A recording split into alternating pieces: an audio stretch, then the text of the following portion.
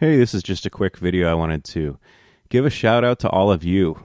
Wow, I have not received a response on anything I've done for about a year that I've had this channel that I have from you guys in regards to my recent Kurt Cobain audiobook reading of Love and Death by Wallace and Halperin.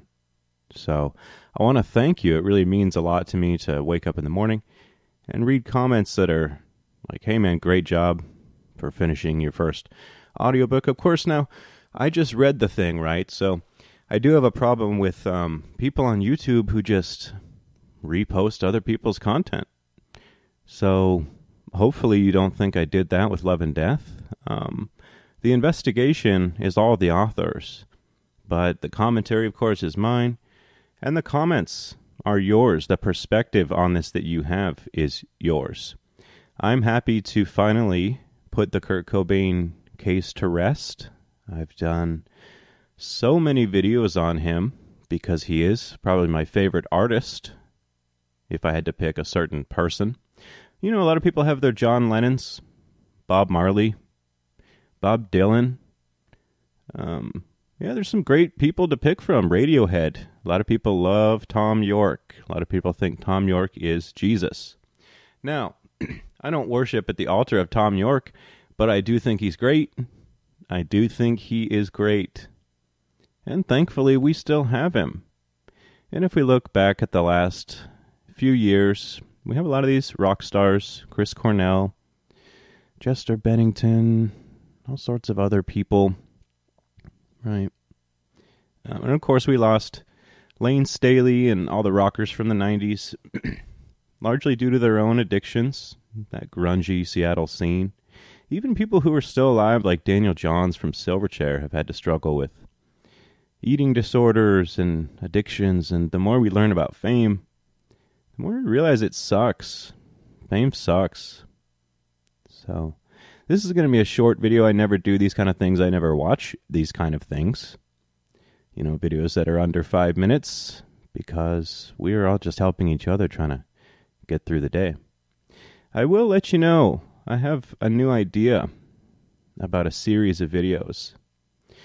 I'm watching a documentary called I Am Heath Ledger. You've probably seen this thing. I'm not going to link it because I'm too lazy, but just YouTube, I Am Heath Ledger. There's a lot of murky circumstances. I do not think Heath Ledger was murdered, by the way. Not everything has to be a murder conspiracy.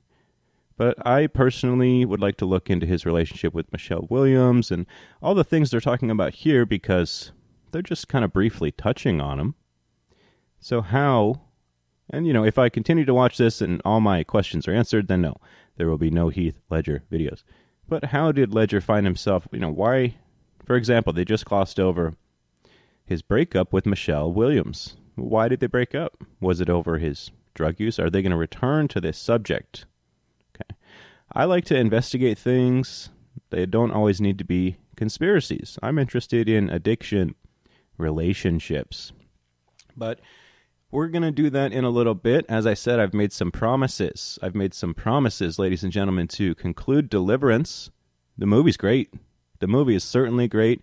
Rest in peace, Burt Reynolds. Okay, John Voight, I think you're still alive. Ned Beatty, I think you're still alive. All right? I don't need to go around rest in peacing people who are still alive. We're not here to pre-eulogize. You guys can keep living. Bert, you get the rip, Bert. Okay? You handsome, strong bastard, you. Rest in peace up there in heaven with Elvis, just like arm wrestling. Elvis. I mean, you're going to win every time. So, I want to say thank you to the new subscribers. And for people who have been there.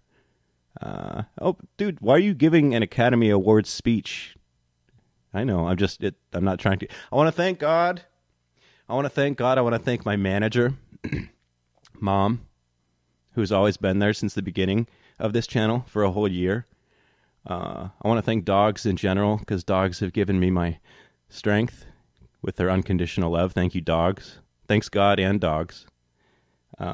And, you know, finally, I'd like to thank my loving wife, Shamatronda. Shamatronda. I don't know your ethnicity. You have a weird name. You sound like a mix between a robot and an African warrior, Shamatronda. But I love you anyway, so thank you. And mostly to you listeners. Yeah, appreciate it. So, Kurt Cobain Project, officially a success. And really, that's due to the source material. Okay, it was an audiobook with my commentary. Concluding Deliverance, as you know, and going back to Elliott Smith, unless I decide to look at Heath Ledger and the artist that he was. This whole myth, playing the Joker drove him mad, and then he took too many pills and died. Huh? What? What? Yeah, when he played the Joker, he went crazy, and then he took too many pills and died. Oh. Okay. No questions needed there. All right, guys. Thank you. This has been Media GTAS saying, I appreciate your interest. I really appreciate your feedback on the Kurt Cobain. Why are you sound like you're crying? Jesus Christ, bro. I'm not crying. No, let's try that again. I appreciate your feedback and nice words on the Kurt Cobain series. It really made it all worthwhile. It was worthwhile anyway. But when you know other people are digging it, it's a big old warm fuzzy heart. Okay, shut up, faggot, I hear you say. All right, later.